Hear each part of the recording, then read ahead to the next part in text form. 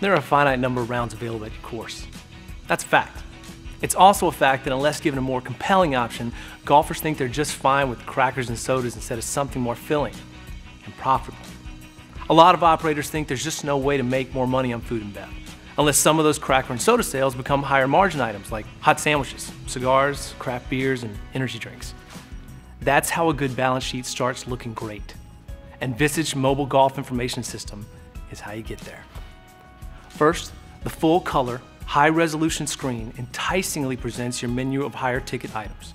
Second, and one of its greatest strengths, you have the power of suggestion at your fingertips.